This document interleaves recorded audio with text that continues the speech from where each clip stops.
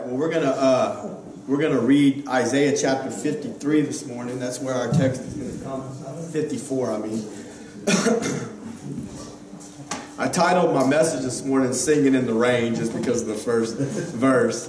But I know that was I'm not into musicals. I can't stand musicals actually. But I know that that's a very popular musical, and a lot of people really like it. So I probably ought to not be going around talking about musicals. But anyway, Sabrina said, "No, you didn't offend me, dude. I don't like it either." But anyway, I think the whole premise of the idea is that typically a rainy day is a gloomy day, but they were out there singing in the rain, right? Even though sometimes times are gloomy, even though sometimes things are dark and depressing, you're dealt the hand that you're dealt with, right? And so the idea is to don't let it steal your joy and to be singing in the rain, all right? And so that's really the first verse of Isaiah 54. It says to sing. So here we go. Isaiah 54, verse 1. It says, "Sing, O barren, thou that did not bear, break forth into singing, and cry aloud, thou that didst not travail with child. For more are the children of the desolate than the children of the married wife, says the Lord." Now, a little bit in here, I want to go ahead and just kind of give a little bit of commentary from time to time, because I'm not going to obviously preach the whole chapter.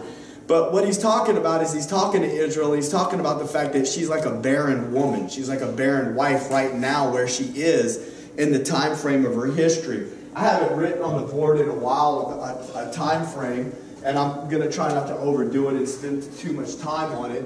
But, a lot of times I'll start with the fall, and then from the fall we have the history of the flood. Now, we don't have...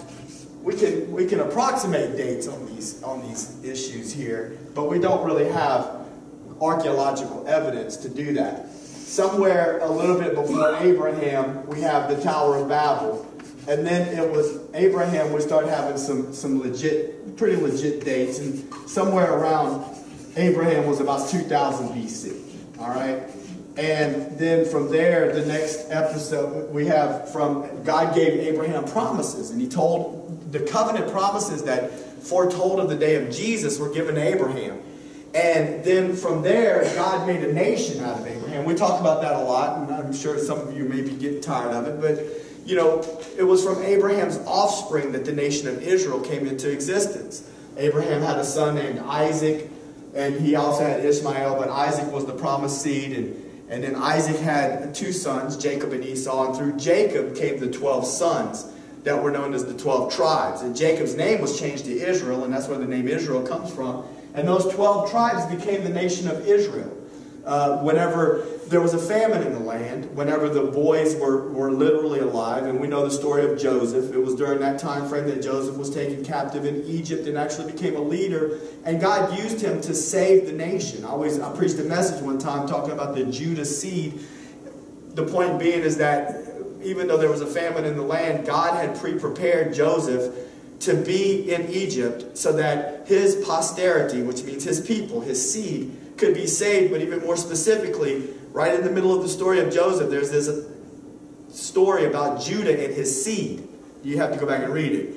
And I realized at that point in time, why, Lord, did you put Judah's seed in the middle of all this? Because the Judah seed is talking about Jesus. Ultimately, there's the salvation and the preservation of the seed of Judah. Yes, the seed of Israel, the people of God, but at the same time, more specifically, the seed of Judah, which would be Jesus, which is where the Christ or the Messiah of the world came from. And so, approximately the time frame of Moses, and both of these, Abraham and Moses, are kind of in our story a little bit, even though they're not mentioned, are having to do because, once again, the promises were given to Abraham, and then the covenant was made with Moses, the law, before he brought him into the promised land. That was about 1450 BC. And God told Moses, I'm not going to get into it too much right now, but there's blessings and there's curses attached to whether you're obedient or disobedient when I bring you into the land.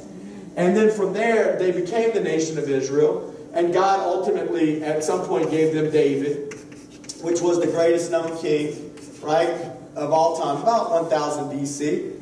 And then after David came Solomon. And I don't have time to get into all of the details, but Solomon was disobedient towards God. He built altars to false gods. The result of that was that there was a split in the kingdom. Judgment came on the nation of Israel. became the northern and the southern kingdom. And so the northern kingdom was known as Israel. Okay, that N-O means northern. The southern kingdom was later known as Judah. Comprised Benjamin and Judah, the tribes of Benjamin and Judah, and then the other 10 were the northern kingdom up here. This time frame here is known as the kings. It's during the time frame of the kings that also we read about the prophets. The prophets were used by God to constantly give the same message to the people of God while they were in the midst of disobedience. Because of Solomon's actions, the Bible repeatedly says that this king followed after his father Solomon. Meaning that for the most part, the kings of Israel didn't follow after God, but instead followed after the false gods of the world. Because of that, it caused sin to be rampant in the nation of Israel.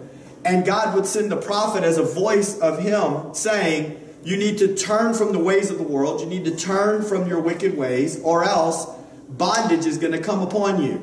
And the enemy of the north, which was Assyria, took the northern kingdom of Israel.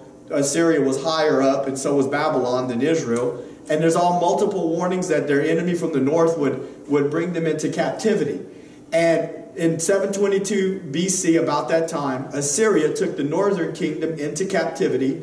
And then it was a couple hundred years later, or not quite, about 586 BC, that Babylon took the southern kingdom into captivity, known as the Babylonian captivity. And for 70 years, the southern kingdom was in captivity to Babylon. There's a lot of spiritual implication to all of that for the life of the Christian. But one of the things, I said all of that just to make the point that Isaiah is prophesying during this time frame.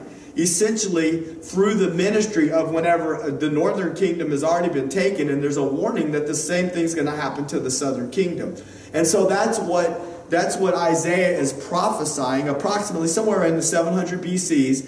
And he's prophesying to Israel. And so when he says, sing, O barren, you that did not bear, and he goes on to say that break forth into singing, cry aloud, you that didn't travail with child, for more are the children of the desolate than the children of the married wife, says the Lord. So what he's talking about there is that whenever God made covenant with Abraham, it was as though he was promising himself as a husband to Israel.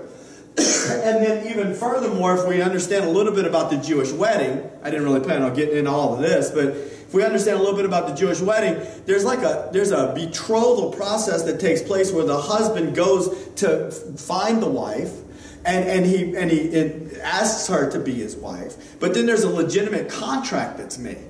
And you can look at the law that was given to Moses as the contract. You know, but because it wasn't consummated at that point in time. And the question was, were you going to be faithful to the husband until he came back to get the bride? And there's a whole lot of New Testament imagery here, but we're not going to get into that right this second. But the point being is this, is that God had already promised to make her his wife. So legitimately she was. And then he had actually entered into contract or covenant with her through the law of Moses. But he had said before in Deuteronomy, before he brought him into the promised land, he said that if you're obedient, then there will be blessings. And if you're disobedient, then there will be curses. And Israel had become disobedient. But the promise is that the married wife, which represents what God had promised through Abraham, okay, that the latter was going to be more abundant in blessing and more fruitful than what the married wife had been. So, in other words, even though there was a time frame of desolation, even though there was a time frame of captivity, which they're currently experiencing, God was promising that there would be a great time of fruitfulness afterwards. All right? And then the Apostle Paul even quoted this. We're not going to go there, but we talked about it a little bit in the book of Galatians regarding these covenants, and that there's a hope and prosperity for Israel in the end. Amen. And we know that God's not done with Israel, because we cannot say that the fruitfulness and the promises that God has for Israel specifically have already come into existence. Yes, they've already been given some of their property back, and yes, they're a nation again, which is a great fulfillment of prophecy in and of itself, but they have not fulfilled the promises that God said would be fulfilled in her. And much of this chapter speaks of the future time whenever Jesus will come back and rule and reign during the millennial reign of Christ. And he will rule and reign from Jerusalem, and he will be the King of kings and the Lord of lords upon the earth. I mean, he is that now, but it's going to be literal when that happens. Then he goes on to say in verse 2, enlarge the place of your tent, let them stretch forth the curtains of thine habitations, spare not, lengthen your cords and strengthen your stakes. I mean, all this imagery, we don't get it because, I mean, I don't know. I don't like to camp, but it has to do with a tent. That's what they lived in. They lived in tents. Stretch out your curtains. Lengthen your cords, right? Make it bigger. Strengthen your tent pegs. Make your habitation bigger, because I'm about to bless you. I'm about to prosper you. For you shall break forth on the right hand and on the left. Your seed shall inherit the Gentiles and make the desolate cities to be inhabited. Fear not, for thou shalt not be ashamed, neither be thou confounded, for thou shalt not be put to shame. For thou shalt forget the shame of thy youth, and shalt not remember the reproach of thy widowhood anymore. Excuse me. You know, one of the things that I would say is that whatever's good for Israel is good for Christian. Amen.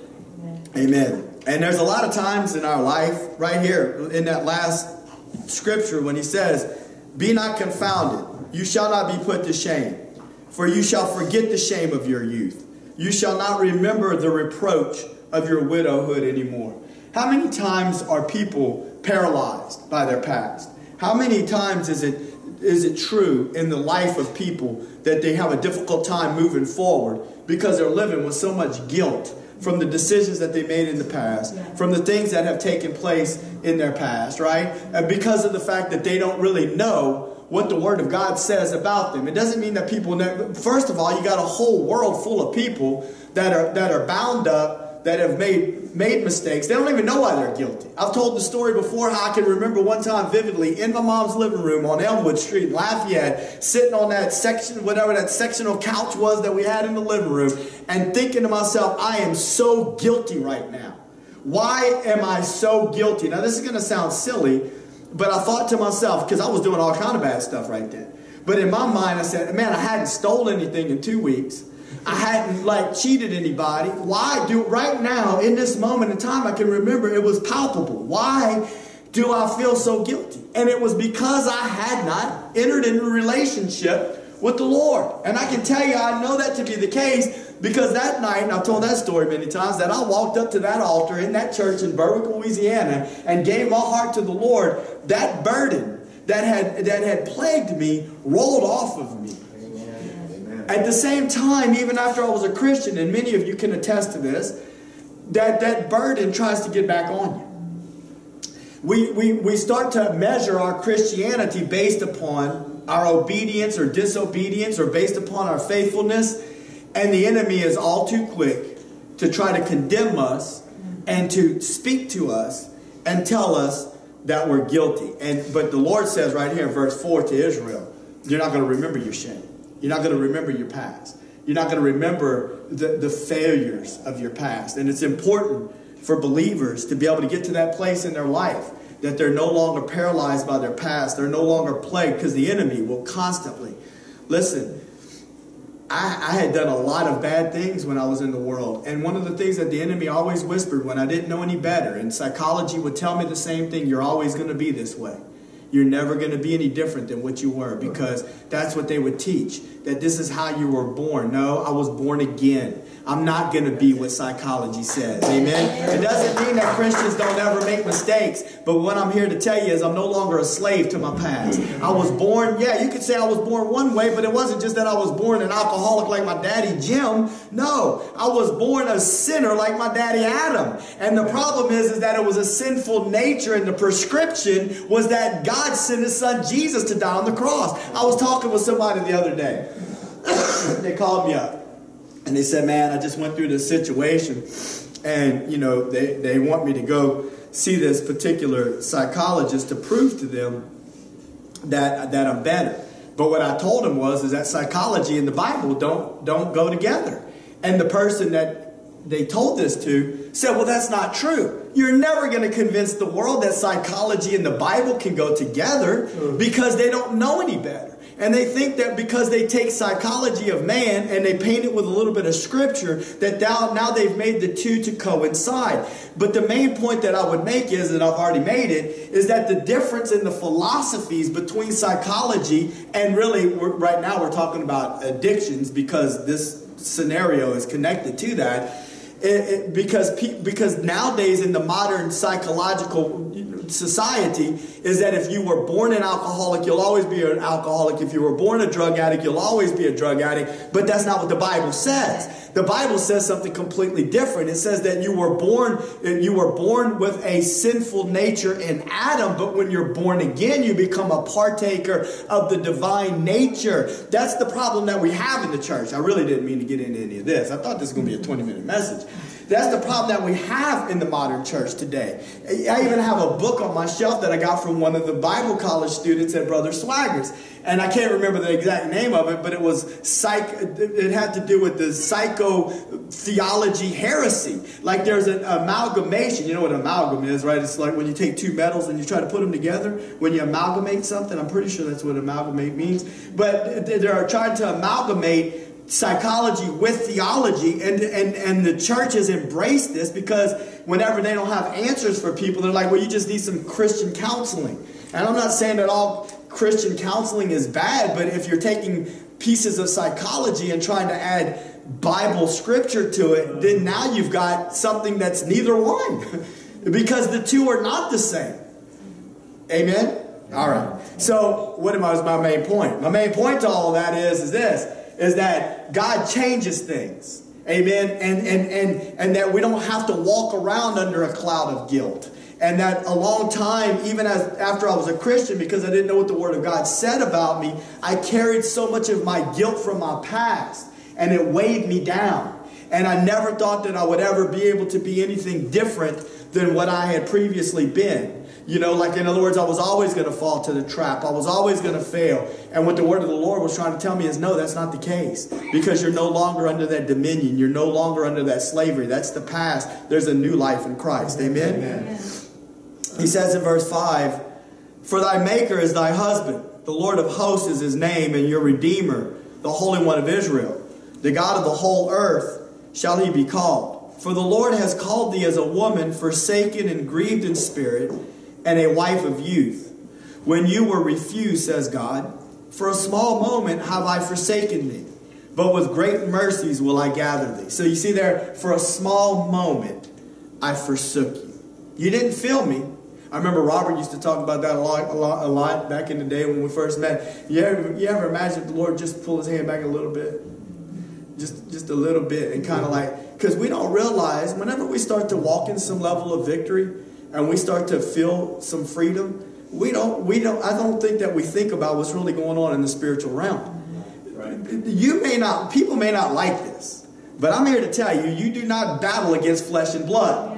Everything that you see on this earth physically and you sense with your senses, that is not where your battle is. This might be a little too spiritual for the modern church, but I'm here to tell you what the truth says. There are fallen angels and demon spirits that are constantly attempting to thwart the plan of God and to destroy the people of God. And when you see things manifest in the physical realm that are affecting your life, I can assure you there are demon spirits and fallen angels that are behind those forces attempting to cause frustration and failure in the life of the believer. Okay, and so what the point that I'm trying to make is that if the Lord would remove his hand a little bit and allow a flood of evil to have its way, sometimes for a greater purpose, in order to get the child of God where they're supposed to be, we would know real quick the difference between what we're experiencing. And so the same goes for the believer that may be struggling, whatever he is in his life. The Lord can bring deliverance like that. The hand of God, the power of God can bring deliverance like that. There's no match for demon spirits and fallen angels against the power of the Holy Spirit. Amen? He says, for a small moment I've forsaken thee, but with great mercies will I gather thee. In a little wrath I hid my face from thee for a moment. With the everlasting kindness will I have mercy on thee, says the Lord thy Redeemer. For this is as the waters of Noah unto me. For as I have sworn that the waters of Noah should no more go over the earth, so have I sworn that I would not be wroth with thee, nor rebuke thee. For the mountains shall depart, and the hills be removed, but my kindness shall not depart from thee. Neither shall the covenant of my peace be removed, says the Lord that has mercy on thee. O thou afflicted, tossed with tempest, and not comforted, behold, I will lay thy stones with fair colors, and lay thy foundations with sapphires. I mean, if you get a picture of what's going on in that verse 11, he says, you that are afflicted, tossed with a tempest, not comforted. I get a picture of a ship on a sea in the midst of a tempestuous storm. In other words, there's instability. You understand what I'm talking about? Let's just break it down real simple. Unstable. Has your life ever been unstable? Have you ever seen instability in someone else's life? Don't forget whenever you feel as though you're stable and you look back on somebody else's life that looks unstable, that maybe there was a time in your own life where you had instability. There doesn't seem to be a true foundation. I can remember a time in my life when things were so unstable, so erratic, falling apart, tempestuous, moving here and there, to and fro, not knowing where I was going to lay my head the next morning. It was such a mess. It was so much confusion connected to my life. And that's basically what's happened to Israel right now. They're in captivity. They're not even in their own home. They're over here in another nation. Things are not the same as what they used to be. There's no familiarity.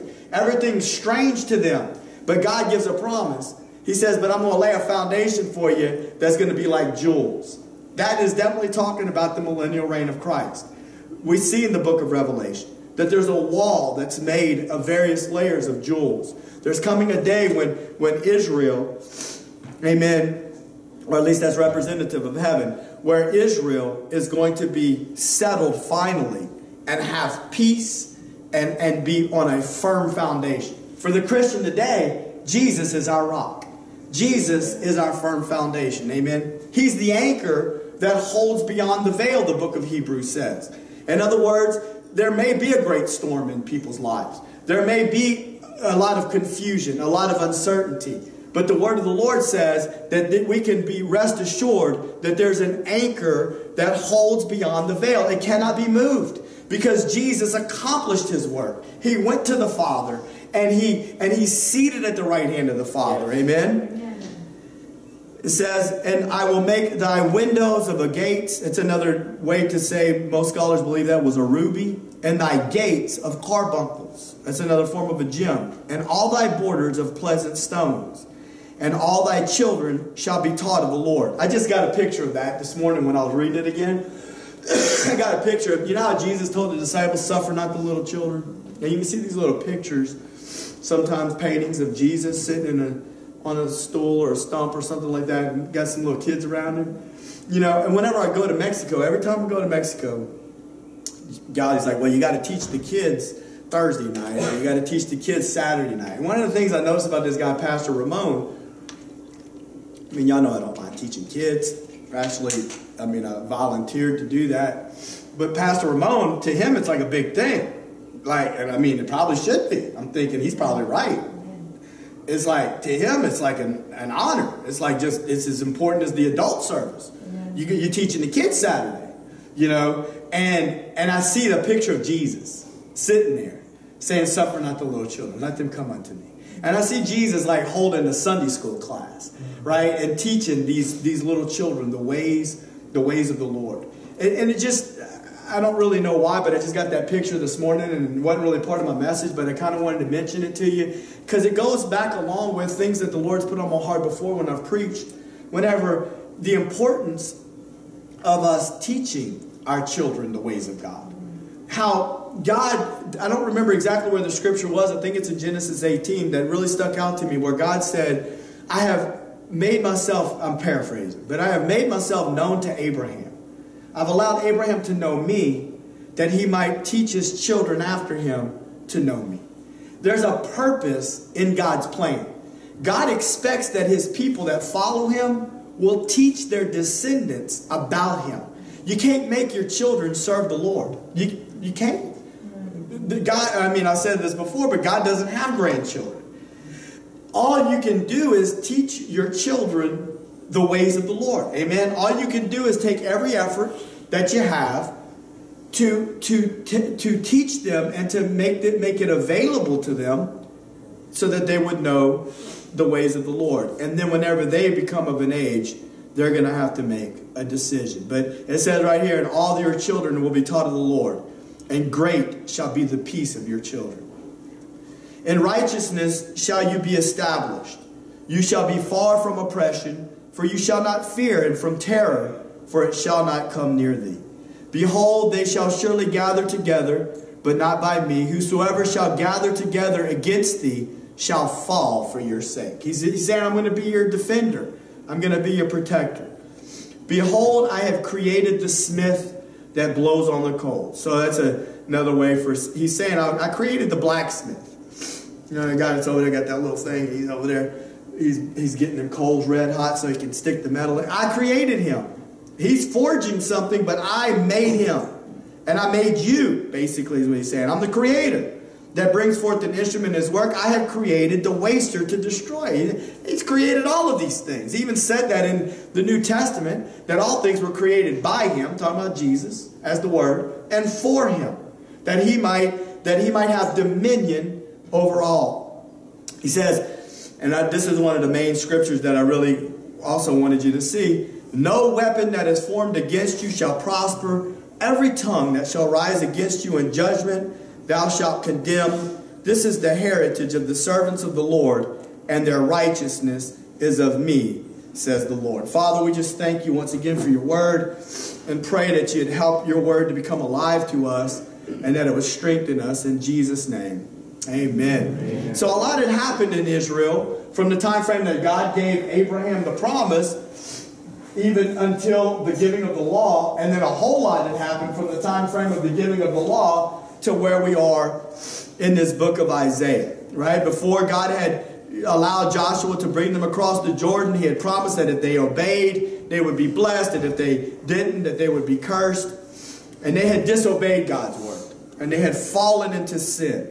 And there's undoubtedly a living thought that remains for the believer today. If Israel was the follower of God, the believer of God, and Christian is the follower of God, there's a time that each and every one of us can remember, no matter how long you've been saved. For me, it was only 2 weeks after I got saved, that I can remember being disobedient with the Lord. Each and every one of us in this room at some point in time as a Christian has failed God in some way, shape, or form.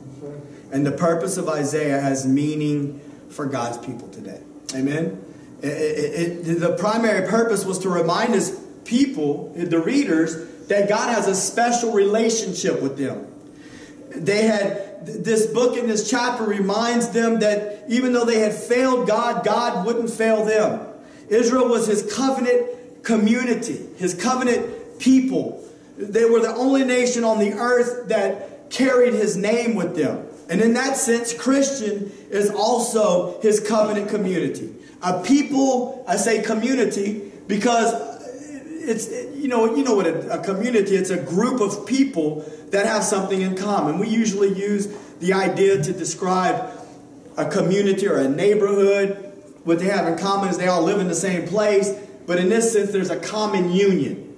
The common union is that we're all connected to Jesus and we're all connected to one another. How are we connected to Jesus? How are we connected to one another? Because the gospel message says that he died for our sin, and that those that respond by faith become one with him.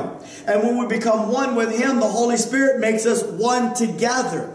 We become his body. He's the head. The old man born of Adam dies in Christ and is buried with him. A new man is resurrected to newness of life.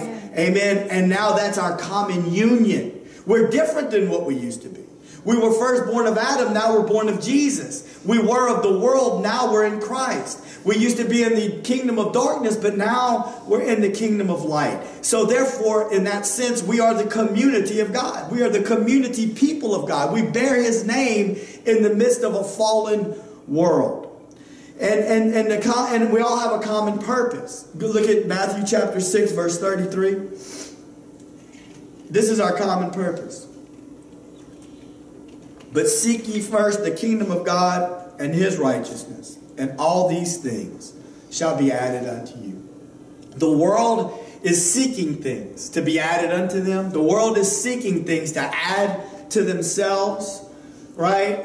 Even believers that follow after God have desires and concerns in the midst of their heart. Things that they want, things that they desire, things, emptiness, things that they want filled up. But what the Lord's saying is now that you're my community, now that you bear my name, you need you to seek first the kingdom of God and my righteousness. And I'm going to take care of all the rest. It may not be exactly the way you wanted it. Might not be as much as you wanted.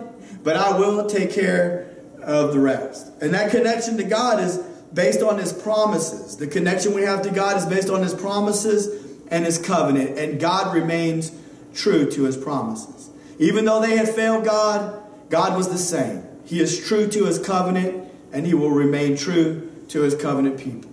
And even the time frame when Isaiah was writing was dark and depressing because they were in bondage to their enemy.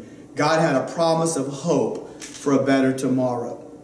And because Israel, even though they were in bondage because of their disobedience, I've said this many times, Christian can also be in bondage to his enemy because of his disobedience. But just as it was for Israel, so it is for Christian. There is a promise for a prosperous tomorrow. My point number one was the moment of darkness. Let's look at Isaiah 54:1. And then we're going to look at verses 7 and 8. And this is where I got the title, Singing in the Rain. Because he said, sing, O barren. Barren means empty. It's like a dry desert. Nothing's growing. You that did not bear, break forth into singing and cry aloud. You that did not travail with child. For more are the children of the desolate than the children of the married wife, says the Lord. Look at verses 7 and 8. For a small moment have I forsaken thee, but with great mercies will I gather thee. In a little wrath I hid my face from thee for a moment, but with everlasting kindness will I have mercy on thee, says the Lord your Redeemer.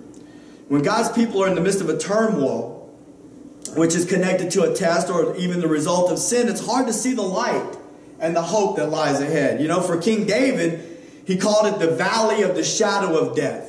For Samson, it was literal darkness as his eyes were gouged out and he was grinding at that mill. For Jesus, it was when our sin was on him and the presence of the Father was removed for a moment. A barren woman in Israel was a disgrace. God had purchased Israel through that Abrahamic contract or covenant with her, and he had sealed the deal through his covenant with Moses, but like an unfaithful wife, she had gone her own way and cheated on him. But God is merciful. This is what he spoke through the prophet Jeremiah. Look at Jeremiah 3:14. Jeremiah was considered somewhat of a contemporary of Isaiah, meaning that their ministries overlapped a little bit. They were in a similar time frame during all of this disobedience. And this is what the Lord speaks through Jeremiah. He says, turn, O backsliding children, says the Lord, for I am married unto you, and I will take you, one of a city, two of a family, and I will bring you to Zion, which is another name for Jerusalem. In other words, I'm going to bring you back. God would say, I'm married to you, and even though you're far away, I will bring you back. I just want you to turn and come back to me. Even though you may feel like my presence is far from you, even though the place where you are seems dark, repent and turn to me. That's what the Lord would say. You're like a wife that has gone her own way, that has been unfaithful. You're far away, but if you'll recognize it, you'll turn from it, and you'll come back to me, I will have you and I will restore you. That was point number one. It goes pretty fast from this point. Point number two. It doesn't matter how far his people have gone. He knows where to find them and how to bring them back. Let's look at verses 5 and 7 now. Isaiah 43, verses 5 and 7, another chapter. People are far away. This is what the Lord says. Fear not, for I am with you. His people were far away, right? They were in Babylon. They were captive.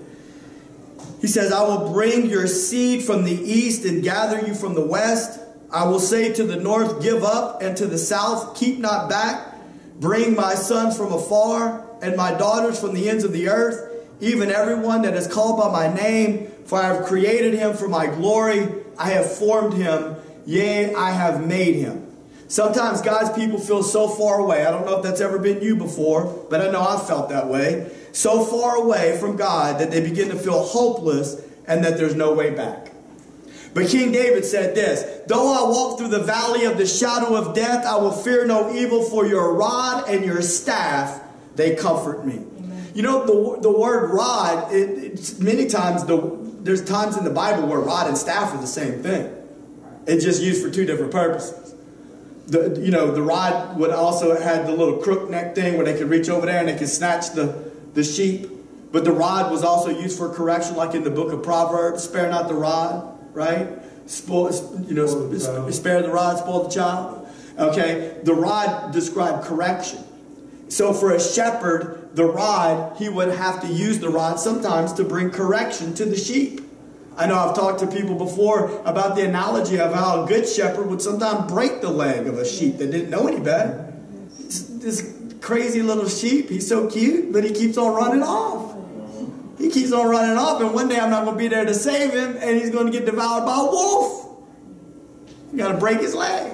And then carry him on his neck until it mended. And hopefully by that time that little sheep would have learned some things. The rod of correction. Sometimes there's things in our lives that are going on, and God uses that rod as a rod of correction. Though I walk through the valley of the shadow of death. Sometimes things are dark and I can't see. I'm in the midst of the turmoil. I seem so far away. It seems like I'm not going to ever come back. God knows where we are. He uses that staff or that rod to correct, but a staff, one of the purposes of a staff was that it was for support. At least for the person that was using it to walk with it. And the word comfort in Hebrew, you know what it means? It's like a sigh. You know, whenever you sigh sometimes, it's because a burden's been rolled off. A burden has been relieved. So even though I walk through the valley of the shadow of death, I fear no evil. I know the God that I'm in covenant with, He will bring correction in my life. He will give me the support where I need it. But in addition to that, when it's all said and done, when He's done with me, He will lift the burdens off of me. Amen. Back to Isaiah 43 verses 5 through 7. His people were scattered. East, west, north, south. He said that I'm going to bring them from the east and the west, from the north and the south, even from all the ends of the earth. God knew where His people were, and He knew how to bring them back. And He makes the point that those that are called by His name have a purpose. He said the purpose was that they would bring Him glory. They bore His name. And God's purpose for His people is that they would bring Him glory. That's one of the reasons why He's so committed to us. Because as we profess Him, we bring glory to His name in the midst of a fallen, wicked world that doesn't know Him. You do know this world is wicked, right? I know sometimes that we love it, certain aspects of it anyway. Certain things, we get confused sometimes. I mean, sometimes we hate it, right? Sometimes we don't want no more of it. We're like, oh, Lord, please hurry up, get me out of here. But sometimes we can get caught up in it. This world is wicked. Amen. And God has always had a plan that He would have a people that would represent Him. And that through them, it would bring Him glory. But that's one of the things that Satan always tries to do to the child of God when he or she has walked outside of the will of God. Satan desires to make God's people feel like they're so far away that they'll never be able to come back. Oh, I've gone too far this time. He's a liar. Look at John chapter 8, verses 43 through 47. I just wanted to make a point here. It's kind of a long passage to make the point, but I'm going to do it. John 8, 43 through 47. I'm making the point that Satan is a liar. Jesus is talking to the Pharisees. You remember who the Pharisees were, right? They were one of those religious groups. I mean, look what Jesus says to these religious folk. Why do you not understand my speech? Jesus, I'm talking to you. But I can tell by your eyes you don't perceive what I'm saying. I'm putting a little bit in there. It's like you ever had a conversation with somebody and you can tell they don't get it? Why do you not understand what I'm saying? Even because you cannot hear my word. You are of your father the devil, and the lust of your father you will do. He was a murderer from the beginning and abode not in the truth, because there is no truth in him. When he speaks a lie, he speaks of his own. In other words, that's his language. I used to have a friend, I was talking to somebody about that the other day. I used to have a friend, I doubt he watches the videos. If you do, I love you. I'm not going to say your name, but that dude, everything that came out of that dude's mouth was a lie. I don't think I said this story the other day, but one day they came and picked me up after I was a Christian. They called me up and they said, man, we're going to Homa. So-and-so's parents are out of town. We're going over there to party. We're picking you up. And man, I knew why I got in the car. I don't know, but I did. Anyway, I was in this barroom thing and I'm talking to this girl and whatever. And he walks up. This is what he does. Now, I ain't never owned a car till I was, well, that's not true. I did. I had a vehicle. But anyway, my daddy had to give me the vehicle. And by this time, I had already messed the thing up. But I ain't never owned a Z28, that's for sure. So he walks up to me. He goes, hey, man, you getting your car out of this? Like, trying to talk, like, influence this girl. Like, I got some guy. I'm like, dude. And I told her right there in front of the girl, I'm like, dude, I ain't got no Z28. What are you talking about? What are you doing? Why are you doing that? Everything you say that comes out of your mouth, I didn't say all this because he was actually could beat me up, but everything you say that comes out of your mouth is a lie. You're like the devil. That's all the devil knows how to speak is lies. Yeah. Right? He says there's no truth in him. When he speaks a lie, he speaks of his own, for he is a liar and the father of it. And because I tell you the truth, you believe me not. Which of you convinceth me of sin? And if I say the truth, why do you not believe me? He that is of God hears God's words. I think that's important. He that is of God hears God's words. You therefore hear them not because you're not of God. That's what Satan does, right? He kills and he lies. He never tells the truth. And people that don't know God can't properly perceive his words. Look at 1 Corinthians 2:14. People that don't know God cannot perceive the word of God. The Pharisees could not understand what Jesus was saying because they weren't connected to the Lord. The main point that I'm trying to make to you today is this, is that you're never too far, it's never too dark, it's never too late to come back to the Lord.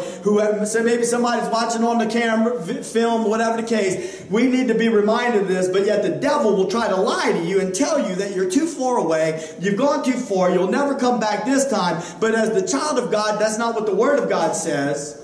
We need to be able to hear the Word of God. But not only can he, look at 1 Corinthians 2:14, but the natural man, that's talking about the man in his natural state that doesn't have his spirit man awakened to the Lord. In other words, he's not a believer. The natural man can't receive the things of the Spirit of God, for they are foolishness to him. Neither can he know them because they are spiritually discerned. That's why before you get saved, I mean, listen, we will all admit that there's some unbelievers that are more aware of the spiritual, the things of God, more open to discussing things connected to God. And then there's been people that you've had conversations with that aren't saved, it's just like a brick wall. They can't perceive it. Okay? But I want you to know it's easy for Satan to lie to the unbeliever, but for the Christian, we can hear his word, but it doesn't mean that we always do hear it properly. I wasn't going to go there, but go to 1 Corinthians 3:1. This is just like 3 verses later than 1 Corinthians 2:14. Look what Paul says to the church in Corinth. He says, but I, brethren, could not speak unto you as unto spiritual, but as unto carnal, even as babes in Christ. One of the things that the book of Corinthians has always pointed out to me, just because, listen, I want to see the gifts of God flowing in the church. I think that's a good thing. I'm all about the spiritual gifts. But the church of Corinth was full of spiritual gifts. The Apostle Paul actually said, you come behind no man. You're lacking in no gift. But he says you're carnal. You're carnal, and I got to talk to you like a babe in Christ because you cannot perceive the spiritual things. You're still, even though you're flowing in the gifts of the Spirit, you're over here fussing and fighting over, I like the way Paul preaches. I like the way Peter preaches. I like the way Apollos preaches. He says you're carnal. That is not the mindset of spirituality. right? The Lord had to use that to rebuke me before, because that's how I was. I was a Lord. I'm not going to get into all that, but the Lord rebuked me before using Bob Cornell, you know, in that sense one time. I think I've shared that before. But it was like when I first met Sean, and not first met him, but first started talking to Sean and them about the Lord, and we also were talking about Sunlight Radio, and all of a sudden Sean, and I wasn't able to catch the radio station anymore, and all of a sudden Sean started talking about Bob Cornell. Well, I was connected to that stuff long before Bob Cornell was there. That's what, you know, self-righteousness. I'm just being honest with you. Like, who's this Bob Cornell guy? I'm of Warren, you know?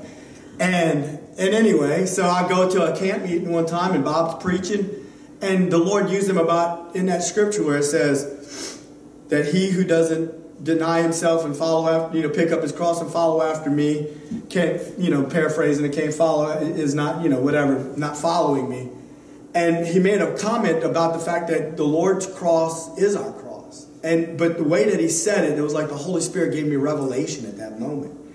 And at that moment, spoke to my heart and said, how you like that? He just taught you something. And what the whole lesson was about humbling me and showing me how self-righteous I was in the way that I was thinking regarding that type of thing. I was carnal.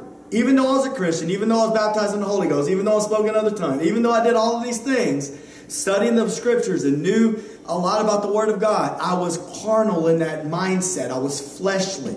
I was selfish. It still happens to Christians, is the point that I'm trying to make. But as the children of God, we're supposed to be able to understand the Word of God. And the Word of God says you're not too far. You're not too far away to come back. But that's what the enemy would have you to believe. Look at Romans 8:1. The enemy might try to make you feel guilty, but the Word of God says, there's therefore now no condemnation to them which are in Christ Jesus, who walk not after the flesh, but after the Spirit. If you're in Christ, you're no longer guilty. If you're in Him, there's no verdict of condemnation over your life. Look at 1 John 1:9. If we confess our sins, He is faithful and just to forgive us our sins and to cleanse us from all unrighteousness. God is faithful. Just like He said through the prophet Jeremiah, come back to me. Amen. God is faithful that if we will repent, if we will confess, the word confess, I said this a while back, homologia, say the same. If we will say the same thing about our sin as God says, He's faithful to cleanse us. Amen. From all unrighteousness. God is faithful to His people. He has a promise for Israel, and He has a promise for us today. All right, point number 3. From tragedy to triumph. Look at Isaiah 54, verse 17.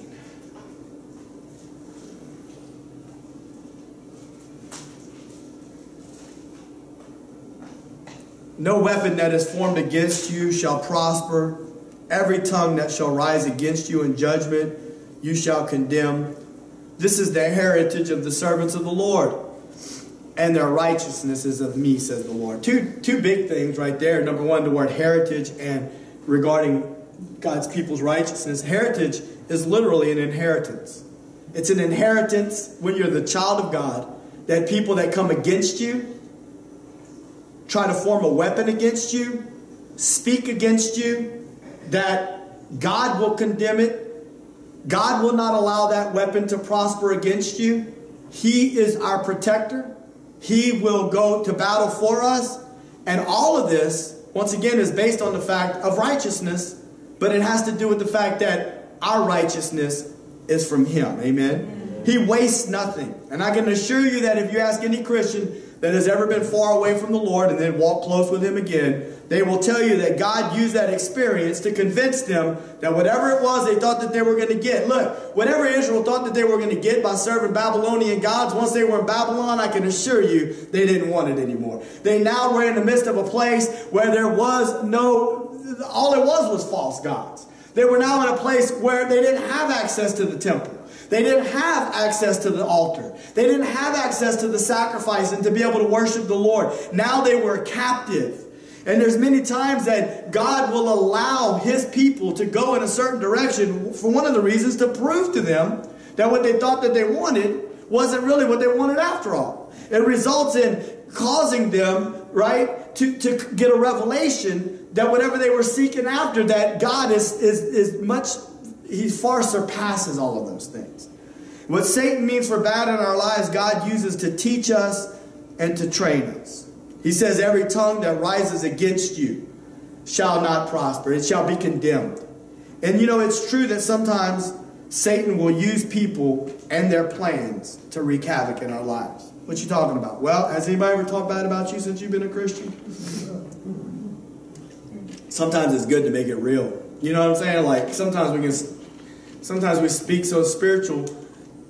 One of the things that I realized the more longer I'm a preacher is that you can speak about spiritual concepts, and when you're writing it and thinking about it, you're thinking in your mind about a lot of literal things that go on in people's lives, things that have gone on in your own life, but yet at the same time, it's kind of funny how people won't apply it to their own lives. You know what I'm saying? And like sometimes, I know that, and don't get me wrong, I know we need the help of the Holy Spirit to convict the heart. And whenever the Holy Spirit's moving, he will apply that particular thing to our life. But sometimes it's good to just kind of like break it down and make it real. And right here, God is saying he's going to condemn the tongue that comes against his people. And all I'm trying to say is that there's a lot of times that there's people in the world that will try to condemn God's people with their tongue. And sometimes there's things that are going on in the lives of God's people that give them a right to say various things. Right?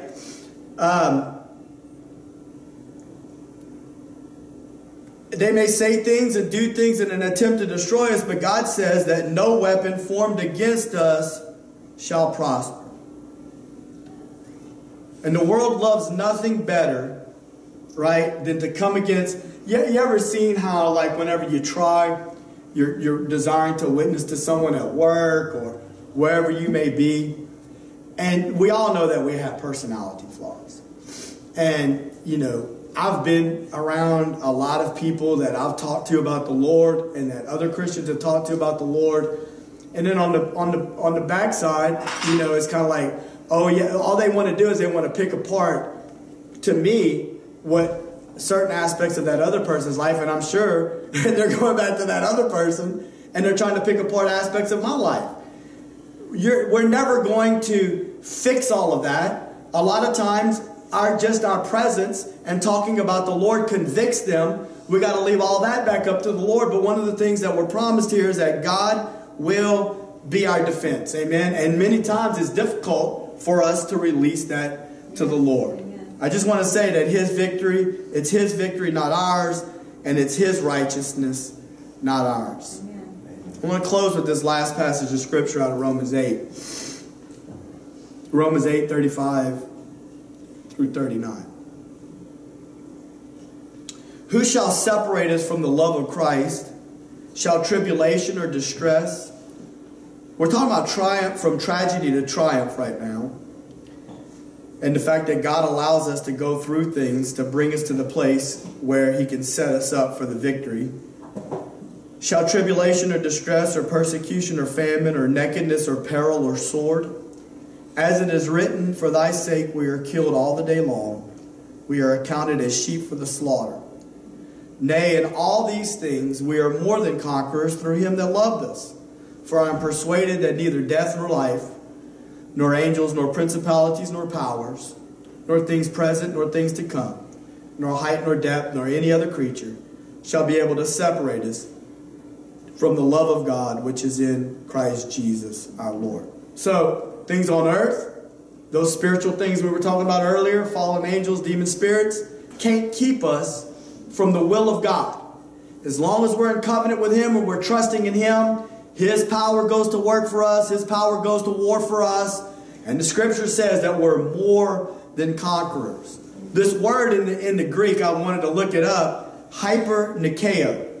Hyper, I mean, nowadays we connect it to a lot of times in children, ADHD, right? I see kids all the time coming to the clinic, bang, bang, bang, bang, hyperactivity, above and beyond that which is normal, right? That's what this victory is. It's above and beyond that which is expected. It's above and beyond that which is normal. The Bible says that we have a victory that is above and beyond anything that we could have ever put our mind around, because the fact that we are more than conquerors is because of the fact that we are in Him. It's through Him and His victory that we've been given this victory. Going back to whenever, Robert used to say, if the Lord move His hand, but when it back this way, but if the Lord move His hand this way, you didn't even, I remember one time I read something, or at least maybe I thought it. When I first read this scripture and I got the idea behind it, it was kind of like, I remember I used to say this a lot, however many years ago that was, when I would preach. When I first started preaching, it's kind of like, you don't even, really and truly, they just split the ropes. You know how sometimes they'll split the ropes? I mean, they do that a lot in wrestling. I don't know if they do it a lot in boxing, but they'll make a big scene about it, where they split the ropes and the guy steps in there and he gets ready to go and fight. Well, it's kind of like now the ropes are being split and you're just walking up in there and you're grabbing the belt. It's like you're not even really fighting the true fight. I mean, yes, there's a battle. There's a daily battle where we trust in God. Amen. But the point is that the war has already been won. Yes. Jesus has already conquered. So therefore, the victory that we have is above and beyond that which you would have expected, because you're not the one that's having to fight or to win the war. The war's already been, it's a hyper-nikeo. It's above and beyond the victory that you would have expected. So even though bad things happen, and sometimes God's people find themselves off the path, it's never too late. It's never too late. It's never too far. God knows where we are. He knows how to bring us back, and He knows how to give us victory through it all.